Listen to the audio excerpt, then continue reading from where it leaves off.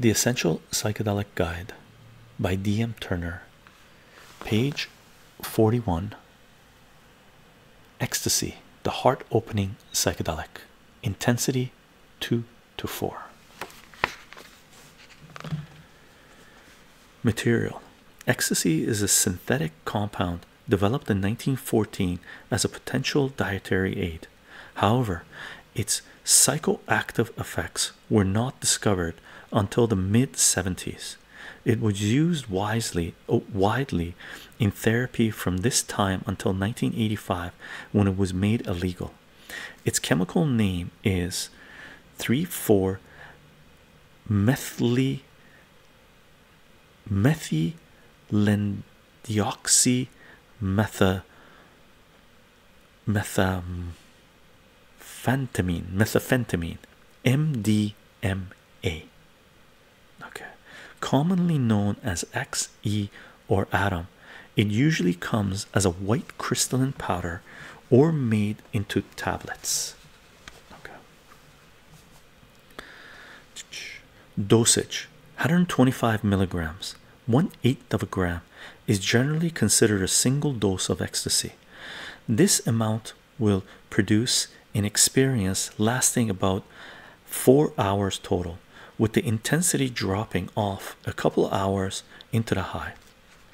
Many recreational X users do what's called double dosing, taking additional 125 milligrams as soon as the first dose starts wearing off.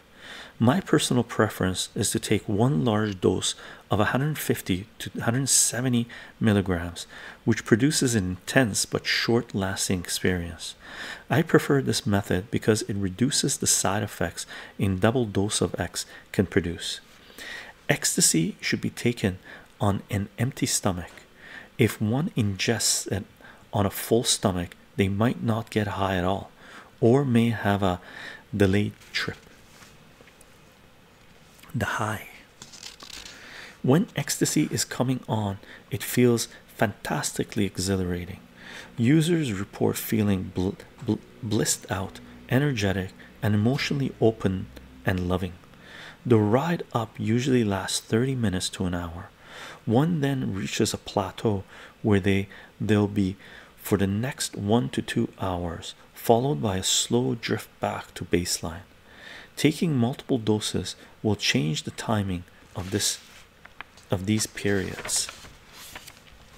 Most X users report that their first couple experiences are like being in heaven and leave a strong impression. Experiences after this are still enjoyable but can't match the initial ride. After numerous X trips, I've concluded that lasting and beneficial experiences are derived primarily from deep bonding with other people while one is high. Nearly all of my better X experiences happened when I was with either one other person or a small group of close friends. This framework for using ecstasy closely parallels how it was used in therapeutic settings. Ecstasy's ability to allow emotions to flow more easily and naturally, and to create an atmosphere of non-judgment and acceptance, is conducive to deep bonding and healing. I find that the more general feeling of connectedness which users report feeling with large groups of people, or even events such as raves, tends to dissipate, leaving one feeling hollow by the time the drug wears off. Ecstasy is not really psychedelic in the same way as other substances in this journal. It does not have the potential to produce the fine level of detail and hallucinations that is possible with substances like LSD or mushrooms. Indeed, many users experience no visual phenomenon at all with ecstasy. Ecstasy also does not heighten one's senses to the level of infinite sharpness that is common with the traditional psychedelics. Ecstasy is sometimes called an empathogen because of its ability to facilitate emotional empathy and communication. I've also heard it referred to as a selective psychedelic. I think this describes it the best. Ecstasy opens one's mind in a psychedelic way, but much of the personality and perceptual structure are left intact that would be diminished on other non-selective psychedelics. This makes ecstasy usable by many people who would not handle the effects of something like LSD. With ecstasy, one does not go through the dissolution of identity and cannot get into the multitude of weird headspaces that can be experienced during an LSD trip. More than any other psychedelic, ecstasy seems to produce very similar experiences in different people, generally described as loving and emotionally open, while adventurous to the novice psychedelic user. Ecstasy's limited experience producing range provides a low ceiling to the more adventurous psychonaut. Ecstasy rarely produces a bad experience, but there are some negative aspects to ecstasy's signature. I find ecstasy can be one of the hardest psychedelics to come down from, particularly if I've double dosed. I tend to feel depressed as the blissful ecstasy feelings slip away. My previous personality feels sticky at this point, and I feel I have less options choosing my return personality than I would returning from the traditional psychedelics. Ecstasy also produces some side effects, a speedy feeling throughout the experience, some accompanied by jaw clenching. It is in the amphetamine family, a loss of appetite, and sometimes a hangover the next day. Safety factors. Ecstasy is the only psychedelic I've used which leaves me feeling any less than perfect the next day, and this experience seems to be common among most users of ecstasy. Based on this, I suspect that ecstasy is not the most benign substance to take into one's body, and I've reduced my consumption to an infrequent basis. There have been a few cases of people who died from heat stroke following the use of ecstasy in dance clubs. They become dehydrated after dancing for hours without drinking any fluids. Although this is rare, it's a reminder for one to pay attention to their body's basic needs while using ecstasy or any other substance. I've read numerous clinical articles on ecstasy. There does not appear to be conclusive evidence one way or the other as to whether it causes any type of damage to humans, or whether any potential damage caused is permanent or reversible. However, many who are concerned with safe use have gleaned suggestions from these articles. Although large doses of ecstasy produce some neurotoxicity in lab animals, damage was significantly less to non-existent with a smaller dose, equivalent to 100 to 150 grams for most humans. Other experiments showed that a single dose of Prozac, a prescription antidepressant drug, will completely block the neurotoxic effects ecstasy can produce in lab animals. The Prozac can be taken up to 6 hours after the ecstasy. I've taken Prozac towards the end of about 20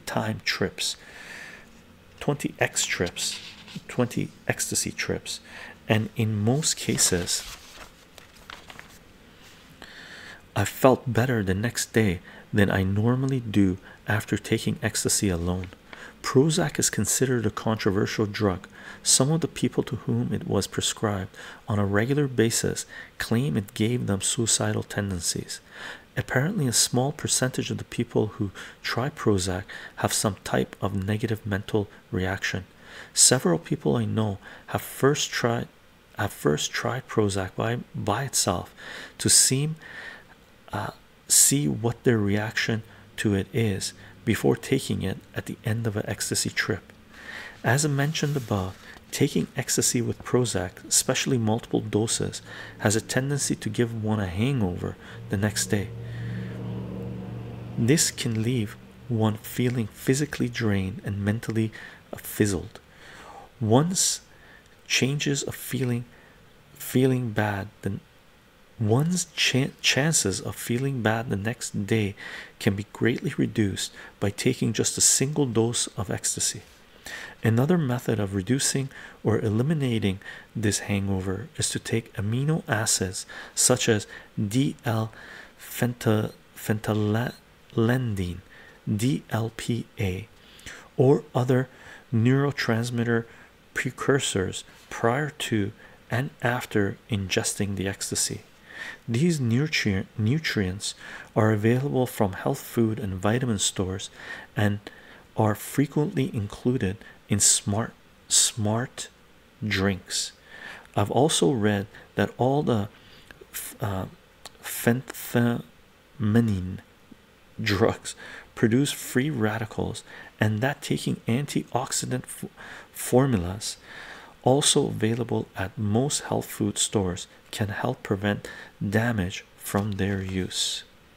Combination: LSD. Ecstasy is frequently taken with LSD, a combination commonly known as candy flip. I find the feelings produced by this combination can be much deeper and more visual than on ecstasy alone, but since the ecstasy has a much heavier signature than the acid, I tend to experience more of an intensified ecstasy high and lose the depth I would experience on acid alone. If taken around the same time, the ecstasy will wear off first, while the residual high from the acid provides for a smooth recovery. Nitrous oxide. Using nitrous and ecstasy is growing in popularity, particularly in the rave scene. See the LSD chapter for information on nitrous oxide. Ecstasy may be significantly intensified and possibly dangerous if combined with MAO inhibitors. See the 2CB chapter. And the next chapter goes into 2CB, the erotic empathogen. Cool. Nice little write-up on ecstasy. Okay. The Essential Psychedelic Guide by D.M. Turner, 1996.